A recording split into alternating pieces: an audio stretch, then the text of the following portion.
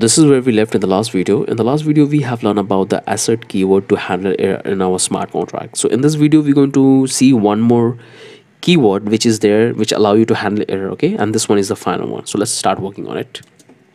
So let me give this command. I'll call it revert handler. Okay, I'll create a contract by the name revert statement, because revert is the keyword which allow us to handle error. Okay, so we have three error handle keyword like required, assert, and revert. Okay, and this one is the least used keyword method. Okay, so here what I'm going to do is I'm going to simply create a function. We'll say check overflow, and it will take the unt, two unt types, and we'll say public view return, and we want to return this string.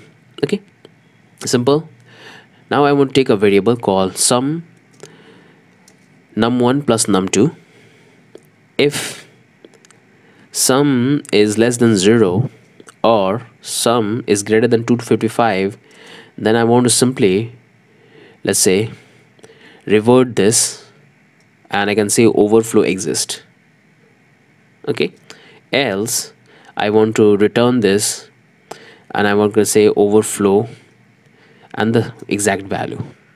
I hope this makes sense. So what I'm doing here, I'm checking for a condition. If the sum is less than 0 or sum is greater than 255, means it's not between this range. Okay, then in such scenario it's only throw this error message overflow exist. Okay, but if the sum is in between the range, then we are sending this message. Okay, simple logic.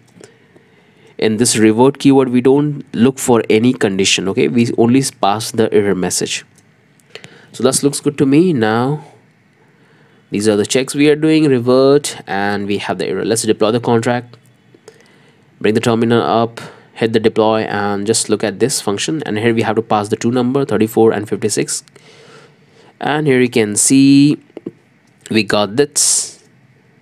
You can see no overflow because the range is lies between these. Okay, and we get this unt. Okay, so everything's looking fine, looks great to me. So that's the simple logic, simple thing. It's pretty simple, but you will notice one thing, that in most of the contract which already out there in the different blockchains, they don't use this revert keywords. Okay, because in that it's limited. You can't able to check for the conditions. Okay, because when you use this revert keyword in such scenario, you have to check the condition based on the if else statement. Okay, and that's the unnecessary lot of code you have to add if you go with the revert keyword. Okay, so if you use the required keyword in your statement for checking the condition, it make your work very easy, because you have to type the condition and you have to throw the error message. Okay, so that's why you will not find in most of the smart contract they not prefer to use this revert keyword. So that's how it looks. Hope this makes sense. That's the only thing I want to cover. I don't want to extend this video, because this is the concept you have to understand.